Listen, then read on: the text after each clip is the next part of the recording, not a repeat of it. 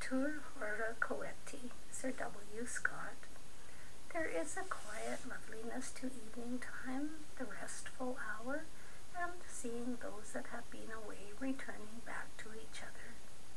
This is a painful contrast to the thought of someone waiting or wishing for someone that is not coming home.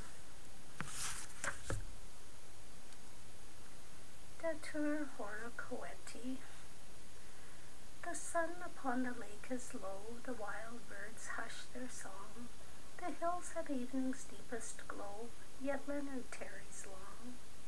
Now all whom varied toil and care from home and love divide, in the calm sunset may repair, each to the loved one's side.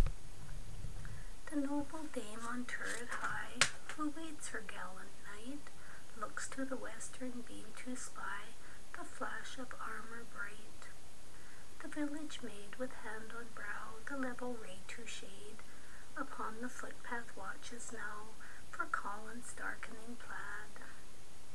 Now to their mates the wild swans roll, by day they swam apart, and to the thicket wanders slow the hind beside the hart. The woodlark at his partner's side twitters his closing song. All meet whom they